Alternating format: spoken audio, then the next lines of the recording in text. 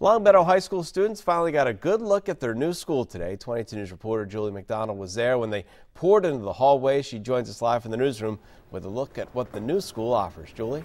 Well, when planning for this project started, many of the high schoolers who will be in this new school were still in early elementary school, but today they were part of a new chapter in the Longmeadow community. The state-of-the-art school includes 62 multi-purpose classrooms, Wi-Fi throughout the building, wide windows to allow for natural light to pour in, and a terrace for outside classroom instruction.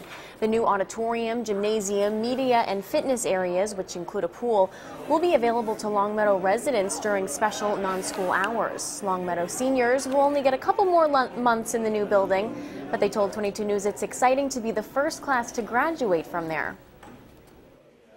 Well, it's nice to see it finished, and I'm happy to be part of it because it is my last year in high school, and it's nice to go off with something nice, It's good that they gave us time to get organized with everything and get everything set in so we can start hopefully making memories and leaving trails for new kids to come.